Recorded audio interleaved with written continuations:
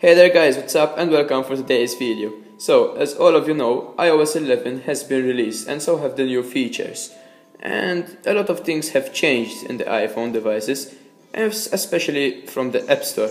And therefore, how to delete game app data from the App Store has changed a lot. And I'm going to show you just how to delete the game app data from the App Store. So it's still easy, you just open the App Store and obviously you want to go from the purchase section.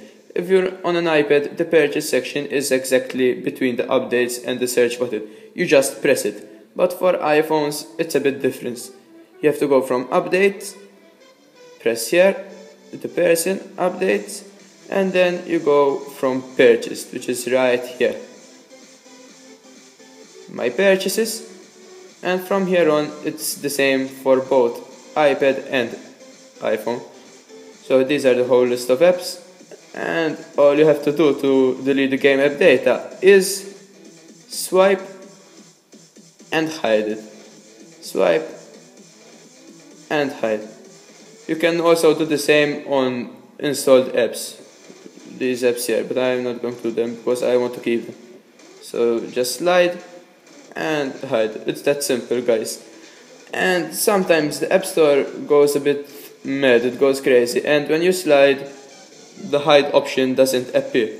If that happens, all you have to do is press the power button, press it, and you're here. Instead of sliding to power off, you just press the home button for 6 seconds. 1, 2, 3, 4, 5, 6, and by that way all the RAM has been removed. As you can see, if I enter in the App Store, it loads and then it comes back to where it was, and therefore that will cause the RAM to restart and the hide button will definitely appear then, like this, and you just hide. Okay guys, so hope this video was useful, and obviously if it was, give it a huge thumbs up because it really helps me. Peace out.